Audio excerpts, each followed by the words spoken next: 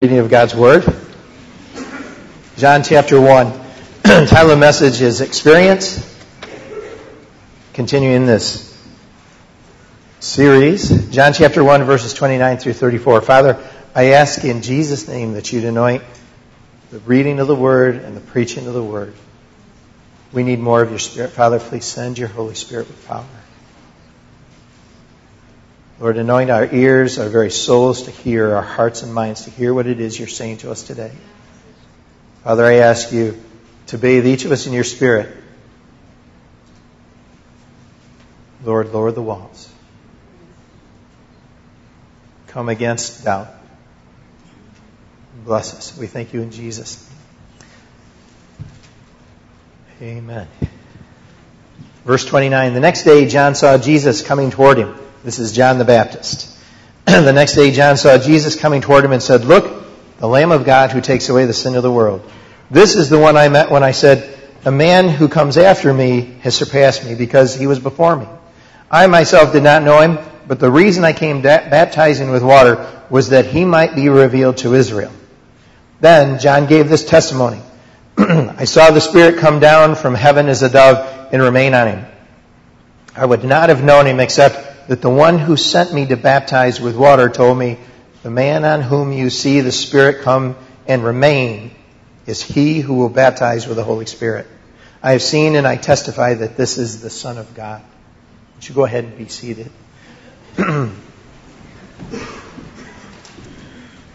Believe it or not, you have much to share with others about Jesus. Some of us in this room don't really think we do, but we do. And there are two particular things. We can declare what we know or believe to be true about him, and we can share and relate our experiences with him. But before we get into that, I want to touch on something.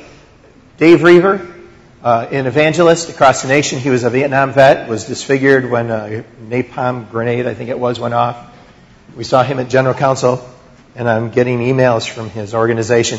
He said, "I don't know the source," and some of you have heard this story. He said, "I don't know the source, but I heard a story about the atheist who debated with God about the origin of man. The atheist insisted adamantly that he could create man. God said to him, 'Really? Go ahead, create a man if you can.' The atheist happily took up the challenge from God. Kneeling down to begin his task, he started scooping dirt together to create a man. 'Oh, no, you don't,' said God. 'You have to get your own dirt.'" He goes on to say, "When we feel we are losing the battle to God-rejecting atheistic professors in our colleges, in universities, I would admit, throughout society, or add those, and humanistic organizations that are empowered by billionaire sponsorships, just remember this all-important fact. Before there was an atheist, before there was a debate about the origin of man, God created the heavens and the earth, and we were created in his image." Many of us feel intimidated. We are a little fearful of sharing our testimony, sharing with Jesus because of what other people might say. Amen? And particularly if we know that they're intellectual or they're bright, we are particularly intimidated. You could go to Brian and Annette's class for some help with apologetics. Go to life groups to grow. Coming to worship service is a good first step, but you need to go to life groups to continue to grow. But folks, you don't need to be fearful of sharing with anyone. Remember that you and I don't save. We share our testimony. We can share more, but at the very least we can share our testimony, which can be very powerful in the hands of God and the Holy Spirit. So let us talk. This first point is declaration. You can declare to others like John the Baptist did. John the Baptist in verse 29 says, "Behold, the Lamb of God takes away the sin of the world," right? Who saves all, the Savior of all. That's his testimony. He's declaring that Jesus is the Savior. You and I should be declaring and can declare what we know to be true with conviction. What is it you and I should be able to declare? If you have confess Jesus as your Lord, if you've made Him your Lord and you've surrendered and you found Him to be your Savior, you should have conviction. What's that conviction look like? Well, each of us should be able to say, I know the guilt that I've had. I know what I was guilty of. I know that I lied. I know that I was trying to make myself God because I was measuring other people by my standards of what right and wrong are. I know that I lusted. I know that I did all these things. And for each of us, there are some similarities and some differences. But there should not only be conviction that, yes, I was guilty, but I called out to Jesus and I know He heard me. We need to have that conviction. Wouldn't you agree? I was praying through this, and the title of the message is Experience, and we're actually going to get to that portion next week. I'm actually only going to give you the first point this week, because last night the Lord identified for me, I've been wrestling with Him. Why this first point this week? It just seems so simple. It seems so basic. Why camp out here? And then last night He began to show me why we have to camp out here today. Next week we'll go to what I really wanted to preach today.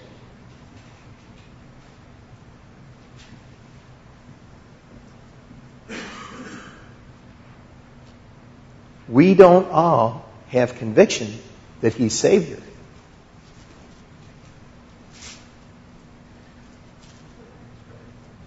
We don't all sitting here have conviction that He's Savior. John the Baptist, he had conviction.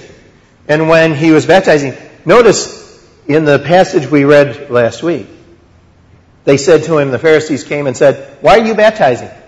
You don't have authority to baptize. You shouldn't be baptizing Jews. Who are you? You're not Elijah. You're not the Messiah. You're not the Christ. You're not the prophet. Who are you? He did not answer them, but he answers them this week. It's the next day, and he says, this is the reason I baptize. I baptize so that the Messiah, the Christ, can be revealed to all Israel. See, God had a purpose in the water baptism. There were a couple of purposes. One, so that the way would be made level for the Lord to preach, but also that Jesus would be revealed. How many of us, if we have conviction and we're serving the Lord, we should be able to say, I'm doing this so that Jesus can be revealed to you. If we give clothing away from there, we should be able to say, I'm doing this so that you know the love of Jesus. I'm doing it because Jesus loves you. I'm not so good about that all the time myself. If we help somebody with a flat tire, we should be able to say to them because of our conviction, I'm grateful for this opportunity to help you because Jesus loves you. It's an opportunity because it's an opportunity for Jesus to reveal Himself to them. What can conviction look like? W.A. Criswell is a famous old preacher. Don't know a lot about him. He told the story, and I take it that he is the pastor involved. There was a pastor who was preaching to the open air, and there were a lot of people on the lawn, and he heard this voice. When he quieted down, there was a voice from the top floor of the jail. And the voice said, "Hey, pastor, would you pray for me? I killed a man, and I need God's forgiveness." So W.A. Criswell says that he got down on one knee, and he prayed. And when he got done, and he asked everybody to be quiet, when he got done, he got off his knee, and the fellow in the jail cried out and said, "Thank you. I really needed his forgiveness." A year later, the governor, I believe his name was Kerr, K-E-R-R, of Oklahoma, got a petition. There was a fellow who was sent away for probably life in prison, which was run by a very hard warden. He got a petition that had been signed by the warden and from the prison guards requesting that this one particular prisoner be granted amnesty, be released from prison. The governor couldn't believe it, so he went and he talked with the inmate, and the inmate said, "Look, I heard this pastor preaching a year ago, and he said that Jesus loves us and died for us and will forgive our sins." He said, "I'd never heard that before. And so when I prayed, I knew I was forgiven. And because I knew I was forgiven, I also knew that I was given a new chance." And it was because he had such conviction, he was so transformed that the warden himself and the prison guards themselves asked the governor to let him out. And the governor said, though it's against all the rules, I'm going to do it. But that's what conviction will do. Can you imagine what he told people when he got out of prison? He was testifying everywhere. But why is it? Some of us, we don't have that conviction because we haven't really repented. Some of us don't have that conviction that we're forgiven, that He's really Savior, because we're half in and half out. We've heard that He's the Lord. We've heard that He's Savior. He'll fix our lives. And so we called on His name. But you know what? Without repentance, there is no forgiveness of sins. And so if we say, well, it's okay if I drink myself into a blind's eye, or if I'm cruel to my spouse, or if I'm cruel to my children, or if I look at things that are lust, if I look at pornography, if I gamble, if I do these things and I hide it and I lie to my spouse about it, I take these things from work, nobody else, and we justify ourselves, we will not enter the kingdom of God. And folks, until we get to the place where we totally surrender, we will not have that conviction that He is Savior. And so when you try to tell someone He's Savior, and you put everything into it, folks, God could use you, but He also used a donkey. But don't expect a lot of fruit. Right? There's another reason why some of us don't have conviction. That survey that I asked you to do last week, how many of you have started asking people the survey questions? Saying, I have one question for you. How many of you have done it? Got to tell you, I have had the best week that I've had in, I think, months.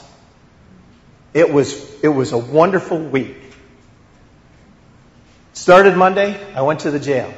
Had somebody I wanted to go in and see. I'm going in to see him every couple of weeks. On my way in, you go through this one locked door, and then there's this glass, and there's a guard in there, and he's the one that controls 2 doors, actually 3 doors in that little room. And they come and they wand you. There's somebody who comes in, meets you there, and wands you, empty your pockets. And, the guards are always pretty lighthearted at that. Most of them are pretty lighthearted at that point, because I'm clergy, so they'll say, well, do you have a bazooka in your pocket? Guns, chains, knives, or anything. It's like I pulled out my keys. I leave my wallet out in the car. You don't wear coats, and you just empty your pockets, and they're fun. This woman guard met me there, and she wanded me. And she said, how are you doing today? I said, good. And how are you doing? She was transparent in an instant. She said, do you ever have a day where you get up, and from the time you get up, it's just heavy? And she went on for a minute, and I said, well, because I was ready for all that banter. It's like, yeah. So they were taking me to the visiting room. Usually I get to meet with people one-on-one, but they put me in the visitor room that you go to on Tuesdays and Saturdays. It's hard for me here, but so they were getting ready to open the door. I don't know. I guess they did open the door. And before I went through, I said, can I pray with you? Keep in mind that there's this guard on the other side of that glass who's controlling the doors. And there's a little window there, and he can hear and see everything that's going on. And she looked at me for a second, and she said, yes. That's cool. I went in, I met with the prisoner, I said, we talked, and, he doesn't know Jesus. So I witnessed to him. Told him my testimony. I practiced I asked you to practice, I ran it by him. And I said, you think about it. But I said, I have a question for you. I'm going to give you 3 statements, and I'd like you to tell me which one speaks to you. You matter, you're loved, He breaks chains. He said, well, what's each one mean? I said, I don't want to explain it to you. Just which one speaks to you. So he told me which one spoke to him, and I took note of it. That day, I hit the hospital, I hit Baker Miller, I hit the police department, I hit the nursing home, talked with the J.M. Murray folks. I was asking people left and right. I've got to tell you, it was fun. If you will ask people that question, when you tell them it's a survey, they'll answer it. It's only one question. Most people, they'll answer it. And I'll tell you right now, the first 2, You matter and you're loved, they're in a dead heat. And I found it doesn't matter gender, it doesn't matter age. I had two people around the same age, I asked them, it's 50% either way. There are people that I talked with this last week, they have masks on. Every week I go in and I see them. Get gas, I do this. They have masks. They're the same all the time. I can't crack their veneer no matter what I do. Talk about the weather, you talk about this, I threw a track at one. They're just, business. Walls, Jericho walls all around them. But I'll tell you, I asked that survey question, the mask went down. People are taking that question very seriously. And whether they answer you're loved or you matter, I got to tell you that you see in their face the emotion attached with their answer. They don't have to say it. You can see it etched on their face. I talked with two women at the same time over at Cortland Hospital. I went in to say, is there anybody from Groton AG over, in the hospital? I knew that I was going in to see Larry. And I don't think there was anybody else at that point. And so the older lady, she said, I love all three statements. She's a Christian. I've talked with her before. She's training a young woman who's between us now. So I said, I didn't even say, I just asked both of them at the same time. Young lady, you could see on her face, she said, you matter. I think she told me twice, so I wouldn't miss it. But you could see, there's something under it. There's some hurt under it. Folks, you will be amazed if you'll just ask people. You don't have to know who they are. You'll be amazed. I only had one person who was grumpy. I won't even say where he was. It was a fella. And he was, what is the survey for? But he answered it. I went off and got what I wanted out of his store and kept moving and went back and shoved it in front of the next person. But only one. And he wasn't bad. He just said, what's that for? It shows me that we're heading in the right direction. That these statements are going to touch people. The problem is that there are people sitting here who feel that you don't matter and you don't feel loved. Until last night, I didn't know why God included this first point. Declaring with conviction that He's Savior. You see, if we don't feel we matter, or we don't feel we're loved by God, and we're asking those questions, there's a place in us where faith is not pure. We haven't been able to let Him in completely because we don't trust. God does healing in time, but if we're saying, I don't feel like I matter, we don't understand what Jesus did. We don't understand it. You haven't fully embraced who you are as a child of God. If you feel like you're not loved and you're having difficulty receiving God's love, folks, that's an indication. There's more of Jesus for you. With the you matter, John, in the Gospel of John, chapter 12, Jesus said, you seek the praise of men. Folks, as long as we're trying to figure out that we matter, and we base it on people's reactions to us or what we're doing, you're always going to fall short. You're always going to fall short.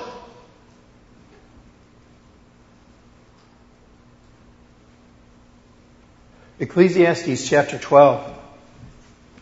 Ecclesiastes is a book about vanity of vanities. One of the wealthiest people who ever lived, he was the wisest man who ever lived. He goes through our lives and he says, it's vanity. Work as hard as you can, it's vanity. Be a good parent, it's vanity. Now I've added that, but everything he talks about is vanity. Because we die. There's injustice in the world. Just because you're a good person, you're a good parent, doesn't mean that your life is going to be sweet and things are going to go well. And you know what? We all go to the same hole in the ground. Whether you're burned up and you're blown into the air, doesn't matter. We all die. We all part from this body. Even at the rapture, think of this. These bodies can't enter the kingdom of God. Even at the rapture, these bodies get transformed.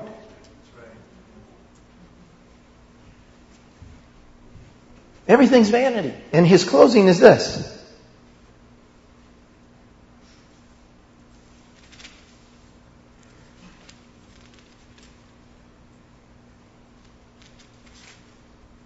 Now all has been heard, and here's the conclusion of the matter. Fear God and keep His commandments, for this is the whole duty of man. For God will bring every deed into judgment, including every hidden thing, whether it's good or evil. As long as you base your sense of self-worth, based upon other people, or what it is you do, or recognition you get, or position you hold, you will be seeking and chasing after the air. You will never be satisfied. It's like the heroin addict can't stop taking heroin. The alcoholic can't stop taking alcohol. You have to get to the place. John 3:16.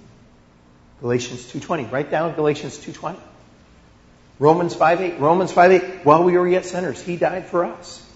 Your value and the fact that you matter is not based in anything anyone around you does for you or doesn't do for you, or any positions you hold, or any work you do. Galatians 2:20. I have been crucified with Christ, and I no longer live. But I live by faith in the Son of God, who loved me and gave Himself for me. You matter because God created you. You matter and have value because the only perfect person in the world, God, came down in the form of a man. He paid the penalty that you could never pay. He took your place because He loves you, and He gave you His Spirit, and He gave you life. And He did it because you matter. You don't have to do anything. You don't have to know anybody else. You matter because you are His child. You have to fight that feeling, I don't matter. Every time that thought comes to you, say, I do matter because Jesus, Galatians 2:20. He loves me. He died for me. He raised me from the dead with Himself. You matter because of what He did for you on the cross and what He did on Resurrection Sunday. Please, you've got to fight that fight in your brain. I turned on the radio this morning while I was shaving. About the only time I hear the news some mornings, and I expected FLN, and it was NPR. And it was a Buddhist. Shaman. A lot of gobbledygook, but I'll say this. He got one thing right. What you think directs how you go. Truth is truth, no matter who says it. When you feel like you don't matter, and when you feel like you're not loved, challenge that. Your thoughts follow your feelings. Aren't you tired of feeling like you don't matter? Aren't you tired of always trying to feel like you matter? Aren't you tired of not feeling loved? How are you going to be able to tell somebody, yeah, you matter, when you don't feel like you matter? How are you going to be able to tell somebody, yeah, you're loved, He loves you, when you don't have that conviction? How can you say Jesus is my Savior when you doubt His love for you, or it hasn't transformed your life to the point where you can say, you know what, I matter because I am. And now I'm free to serve in whatever way He gives me. Did you hear that? I matter because He loves me. It's my relationship with Him. He loves me and I matter. Woo! A twofer. And now it gives me liberty to serve Him and care for others. And now I'm not dependent on your loving me to feel like I matter. I matter. I hope you love me. But my dependence, my self-image isn't dependent on you. And so now I'm not going to manipulate you and manipulate situations to try to control you to like me. Does that make sense? Now I'm going to ask the tough question. This came to me last night. I said, okay, Lord, today we camp out on conviction. This morning, I was praying, Lord, I don't want to do this if it's you. I'm cutting my sermon right in half. Next week we'll do part 2. I don't want to do this unless you're in it. You ever have those conversations with God? You got to show me. I want proof. Right? I want proof, buddy. God. I want proof. This morning in my prayer, and it's the way He talks. I had this sense, like light opening up. And it's like there are people here who need to be set free from pursuing feeling like you matter and seeing it in God, from feeling like you're not loved and questioning that, to seeing the fact that you are loved. It's not a feeling. Believe what He tells you, and the feelings will come. This is the hard part for you. First service, I breathed fire and brimstone. Same sermon, they got it with both barrels. They seem to. I don't know if it's because I'm hot out of the gate or what. You folks get the gentler version. Are you willing to stand up today and say, I'm one of those who struggles to feel that I matter? Will you stand up and say, I'm one of those who struggles to feel loved? Will you trust me? Will you trust God? We'll have you come up here. We'll have people gather around you and anoint you with oil and pray for you. Will you do that? First service, sent 6 people, and there were people I knew that needed to. 6 people rose up, and some of the ones I thought should be there were still sitting down. It's like, okay. The others weren't where they needed to be. You know, God, it's a process. God needs to bring them along to the place where they can trust Him. If you're here this morning, will you stand and say, I acknowledge it, and I want freedom? Would you do that now, please? If you are struggling, feel that you matter, or that you're loved, would you stand?